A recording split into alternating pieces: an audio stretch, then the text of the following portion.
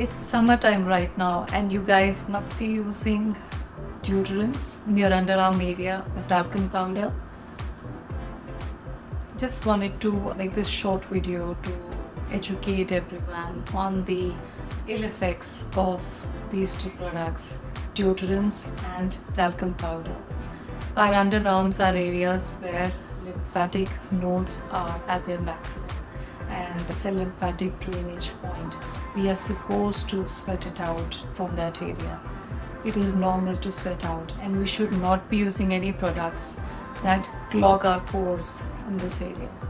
The deodorants which are available commercially, which are made with synthetic ingredients, they contain ingredients like triclosan, parabens, aluminium, and all of these, they clog your pores and they don't let the toxins come out, and then the toxins go and affect the nearest organ, which is your breast. A lot of breast cancer happening these days is to those people who use a lot of perfumes, deodorants and talcum powders in their underarm areas. Our skin is like gold. This is the only skin we get for this lifetime. We can go and buy new clothes, we can buy new food, we can buy a new house, new car, but this body, this skin that we have, this is the only one that we have for this lifetime. It's irreplaceable, it's invaluable, it's priceless. Treat it like that, and please take good care of it. Do not use toxic products on your body. If you have to use a perfume because of some emotional value, somebody close gifted it to you, use it on your clothes instead.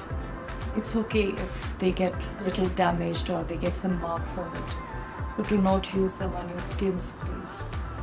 Either use baking soda based natural deodorants or don't use them at all. Use something on your clothes if you have to. And find natural ways of controlling body odor if that is an issue. Have more water, have more alkaline foods, more raw fruits. Our body odor is dependent on the foods that we eat, the level of acidity in our bodies. So find ways to naturally deal with it. Do not use toxic products in your underarm area. That's it from me for today, and I'll see you in the next one.